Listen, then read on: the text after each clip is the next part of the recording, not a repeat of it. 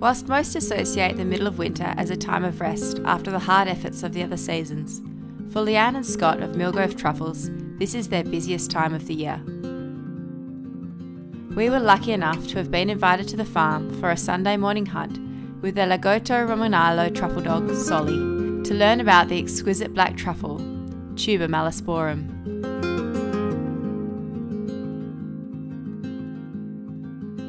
Good boy, thank you, Truffle. Oh, I found it. That was quick. So, the wonderful thing about harvesting truffle is smelling the soil. So we know it's ripe. Yeah, and you're very clever. Would you like to dig it out? Because I dig out millions. Really? Yeah, so you're going to go for it. Try and roll it out. Yeah, I'm rolling it out, yeah. Oh, wow, that's good. Oh, that smells so amazing.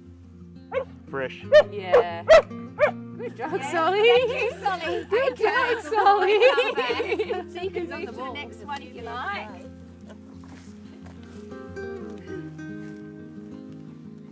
He's getting angry, saying We've got to keep going. We've got to... working with dogs. I know, I know. I must stand Oh, stop. He's really motivated. He is. Yeah. Show me. Good boy. Oh, yeah, here it is. Yeah, good boy. So that you helped yourself. One out. That's why he wears shoes normally, but we've got the sore toe. Solly would ordinarily wear little boots to protect the truffles from incidents like these, but he had a sore toe and was hunting without them. Sometimes you'll find more than one in a hole, and we call that a cluster. You call that a payday? Yes. There we go. You're being so good. You only work for treats, don't you? Come on. Let's go. Where's the truffle? A good one? Wait. Yep. Good boy. Lots of bugs on this one. Is there bugs on it because it's actually pushed up and it's right near the surface? Yeah, and they're ripe. There's a big one right on top. Yeah. Yep. Oh, he's keen. Yeah. And hence is why you can't hunt and harvest at the same time, because he's too impatient. Oh, that's why the markers? That's why we use markers, and I come back. So walk with the dog, and then I've got to come back and harvest. There's too much good smells in truffle. Yes. Oh, look at that. Amazing. Yeah. Oh, he's well keen. So must it's smell the so fun. good to him. It's the fun of finding the truffle, not just getting the treat. He's No, just like, he just loves doing it and time with me, and prays that he's a good boy. he is a good boy. He's a good boy. Yes. You're beautiful. Oh my goodness, that was just in one cluster. Yeah. Amazing. Good boy, Solly. Oh, Solly, good dog. Then it's a perfect day, nice and cold to be finding truffles, isn't it? Truffles have an incredible gestation period, forming in the springtime, reaching maturity in late autumn, and releasing their aroma, allowing animals to find and consume them. The truffle spores then run through the animal's digestive tract, where they can deposit them somewhere else for a potential new flush. That one smells good. That smelled a good one, did it? With already a good haul and the rain setting in, it was time to take cover and discover how Scott and Leanne became truffle farmers. So, when Scott started this adventure, he was up here making Italian sausage. And one of the founding members of the truffle industry bought some truffle over, and they were going to put it in their sausage and try and win a competition. And he said, hey Scott, let's plant truffles down there. You've got a southern slope. And we said, you come up with a plan and we'll do it. Well, Scott said that, not me. Eventually he told me on Monday morning that he was going to become a truffle farmer, and it was like, holy dooly. You know, Why was the southern slope important? probably because it was colder. Okay. You know, colder. Like a bit of frost in the Yeah, because we damp. were just the only, well, truffle industry only started in Manjimup in 1997, and this was 2004. So they were probably following a European version of climate and thought the southern slope would be colder, especially in our hot summer. Yep. And at the time I said to Scott, this is ridiculous. We know nothing about farming. We know absolutely less about truffle. and it was going to cost us about 100,000, and we were just thinking at the time, how are we going to do this? He was determined to put them in, and I had an accounting background and thought, well, it's like superannuation. If you leave it long enough, you might reap your rewards, or you might lose everything. So we only have 760 trees, and they were inoculated with the spores by Alan Blakers at 5 Acre Nursery, and we planted them in 2005 in September. So this will be their 17th winter in the ground. What are the trees? They're hazelnut and oak trees, a combination of hazelnut and oak trees, and at the time we didn't really think about what species of hazelnut or oak. We just took the Heinz special that he gave us. After 17 winters, Scott and I still don't know how to grow truffle and what really happens, because you don't see them. It is a subterranean fruit of a fungus, and it's just luck of the draw if you're going to have a good year or not. And there's lots of different elements even when you try to work it out. We have hot summers, you know, late winters. Bugs and insects eat truffles, but we actually vacuum clean our orchard and pick up a lot of the bugs, hence is why we get a good crop at the end of the year. Small scale. Small, and it's in our backyard. You can control it. Yes, yes, and we're being very lucky to probably harvest over half a tonne of truffles, which is very good on only 760 trees. Amazing. Have you found that you've had other animals eating your truffles? Yes, you have rabbits and all sorts. Hence is the big fence for the kangaroos. Is that a good thing? I mean, for them, they'll spread it? Or? It probably is, but they do make a mess scratching into the ground. You know, you get these holes everywhere, and every hole. So when truffles grow under the soil, they actually push the ground up and make a crack in the top. And our slaters and everything, just like your pot plant at home, slaters get underneath there. And live, and then potentially will eat your crop. And so once you harvest it and it has got an insect mark, we will just slice that off. And so you'll see a lot of truffles might be truffle pieces, and that's because we've had to cut them. Because that's always a challenge. It's very difficult to get a beautiful truffle out of the ground without some sort of mark or damage on them. And they only have about a 2-week shelf life. So you have to wash them, clean them, get them to market as soon as you can. Even when they're totally intact? Yes. Is the shelf life, after that, the aroma's not there anymore? Yes, the aroma fades, So the aroma sort of goes, I reckon, on a profile, so it actually smells fabulous now, and then I think it drops off. Every truffle has a different aroma, so if you actually looked at the aroma wheel, Francine would have a different smell than what you and I will if we smelt a truffle. So everybody would say, oh, that smells like wet dog or whatever. And it is interesting. So I think that's what's wonderful about fresh truffle, is that the aroma is quite different from a synthetic aroma that you get from truffle products on a shop shelf. So that is why we enjoy them when they're in season, because we can't capture that aroma any other way. It's gone, So we're all within this quarter, I suppose. But it's also sweet. I'm getting sweet.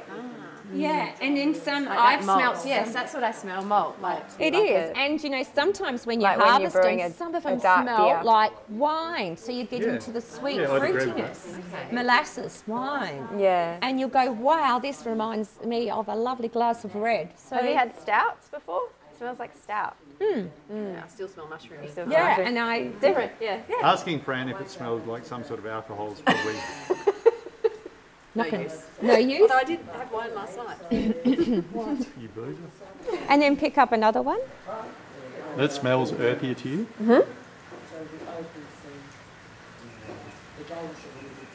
Okay, so that does smell different to the last one.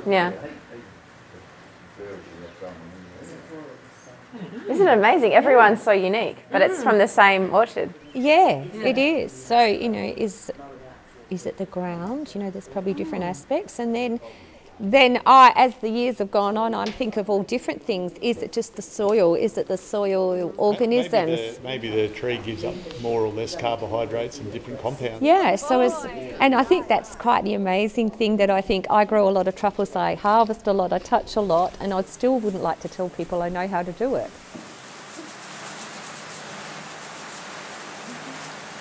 Smells strong?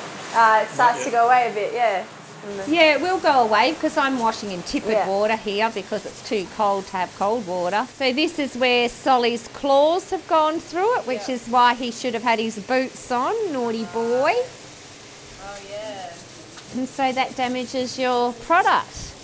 In Europe, they can actually sell the truffle dirty, but because we're export and it's leaving the country, we wash the dirt off. This one's got lots of cracks in it. Oh, that's a little stone. Yeah, there's a stone in there. They didn't want to give you the A-grade one. I got to choose it actually. I chose a difficult one. That smell is intense. Oh yeah. Yeah, and that's because they're just freshly harvested and washed. The grading process is the next stage. They will be gone by this evening to the market. Scott has also been busy constructing a front of house to sell truffles on site for visitors next year, and he was kind enough to show us around. So you've done all this with freezer camo? Yeah. Gee, come up smart. Well, see, great. I really want you to have a non-pervious wall, you know, that is meant to be, you know, like healthy and all that sort of stuff. So non-pervious has no sort of gaps or painting. And so it's a bit of a mission. No one could tell me how to do it, so Where this would be is actually the joint. a shipping container here to come together. Well, I did it all and brought them all together. Well, then you've got to seal it. Yep. Next year there'll be a proper roof over there, make all the window frames. I'd like to see some nice timber. Okay. So we'll get a proper, not a big board, but something there. And then Leanne will have, like I said, something here. So if we have people like Kevin come yesterday, theoretically Leanne can open that and serve to the customer. Beautiful. A special thank you to Scott and Leanne for being so generous with their time and knowledge, as well as to the dream team of Pam and Francine for making this visit happen.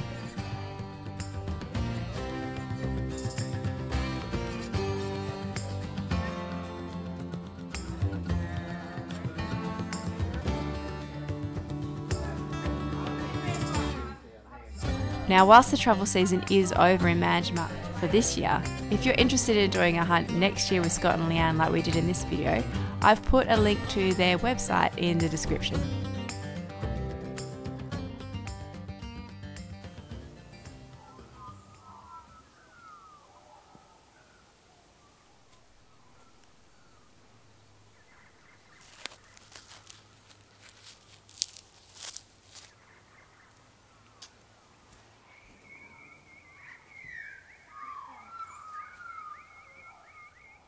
Good morning, girls. Good morning, goats. It's freezing, isn't it?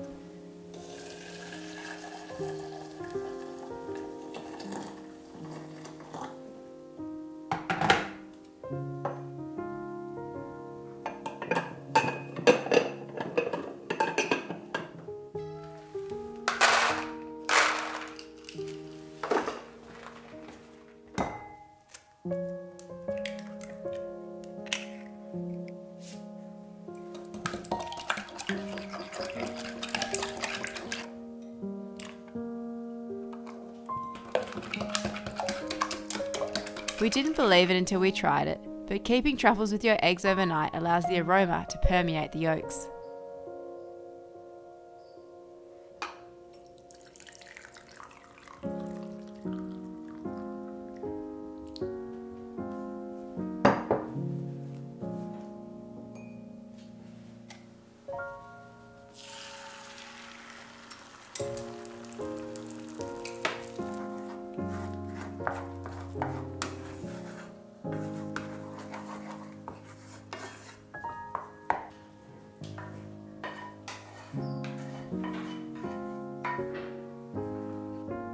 Truffle aroma can be quite complex, so we've found that you don't want to overwhelm it with other strong flavours. We think serving it like this, with simple soft scrambled eggs, really allows its unique flavour to shine. Oh, truffle. Oh yeah, that is truffly. I left the eggs with the truffles, it really worked overnight. What was it like before you grated them on? Truffly, but not as truffly. Sure. It's so yummy.